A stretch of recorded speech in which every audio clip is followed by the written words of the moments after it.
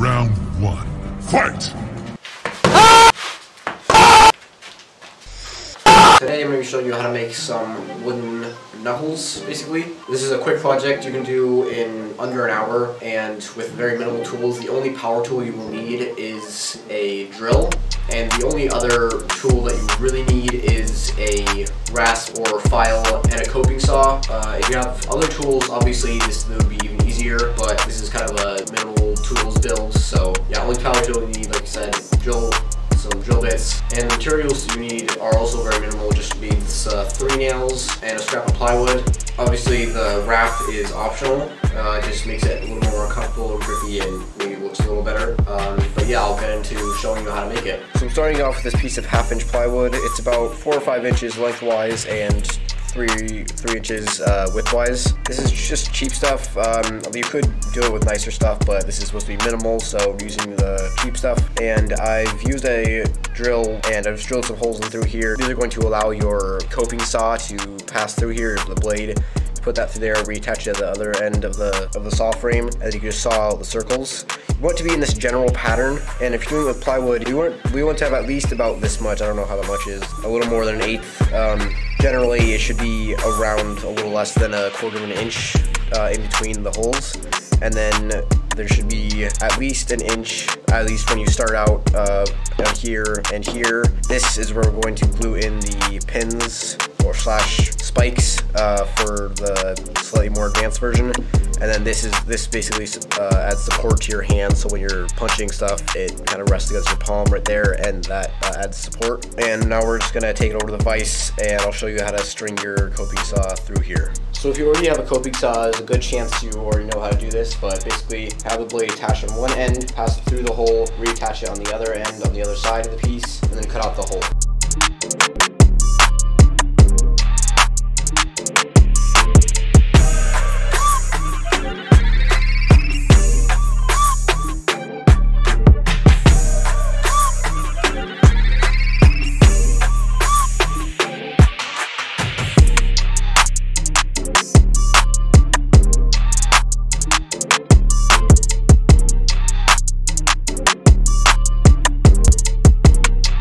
Alright, so once you get all those holes cut out, this is the part where you really start kind of shaping it to fit your hand better.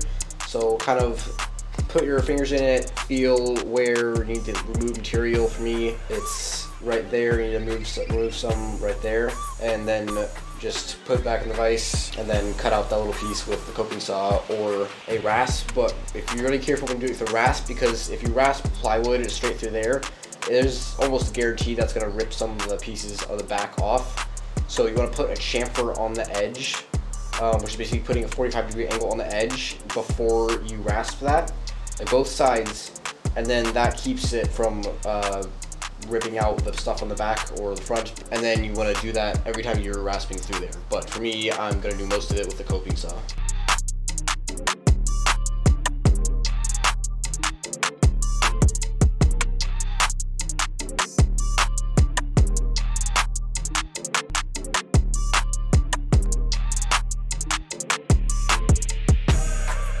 So once you have it all cut and rasped and whatever, so it feels nice and looks at least decent, unlike mine, because I'm using really cheap plywood and it's blowing out a lot, because we're very careful. But now you want to use either a rasp or a knife or something to round over the edges, and that makes it comfortable, obviously, and it just just cuts off the corners so they don't dig into your hand. And keep doing this, much like with making it fit your hand, just see where it digs into your hand and remove material there. Alright, so when you have that done and it's really nice and comfortable to hold, this is optional, but this does help with how long it lasts and how strong it is.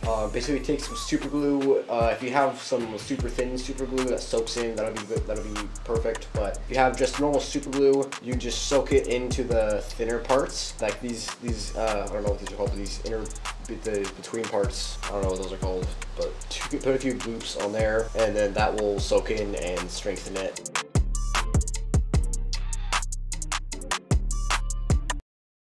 Now you want to sort of shape this part so it kind of fits in your hand nicely, kind of rests on your palm.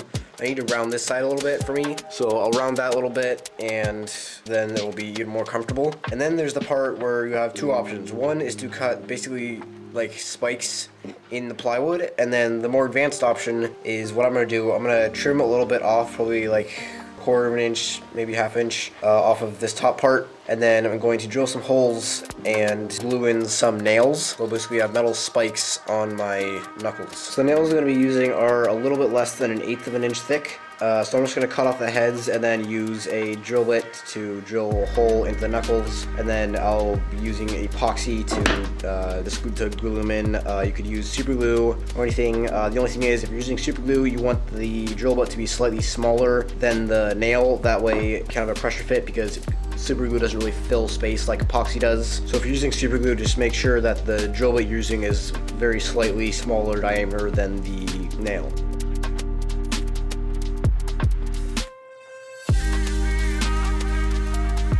So now I'm going to drill in the 3 holes for the nails, and you want to be drilling the holes in where, like in between where your knuckles would be. So there are 3 spaces in between your fingers, the little pieces in between. We want the hole to be going in line with these pieces of wood in there.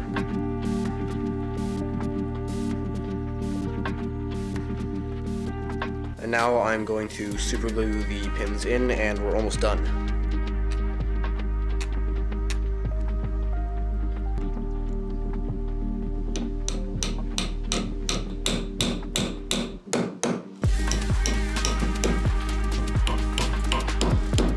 Alright, we'll let that dry, and then I'm going to wipe some linseed oil, some boiled linseed oil on that. This is optional. You could be done at this point. Just maybe round over any other edges, or just make sure it feels comfortable in your hand. I'm going to do some wrap on it.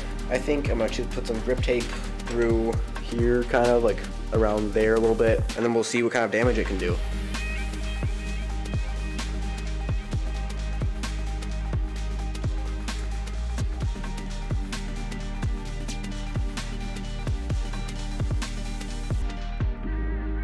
I also just realized I didn't put linseed oil on it, but it's almost completely wrapped, so it's not a big deal. But now I'm just gonna put the staples on. It just keeps the wrap from getting unwrapped. Also, one thing you don't want to do when you're wrapping it is wrap it too much on the inner holes, because then it might make it too small for your fingers to fit through. So you just wanna make sure you still have enough clearance, and don't wrap it more than probably like twice.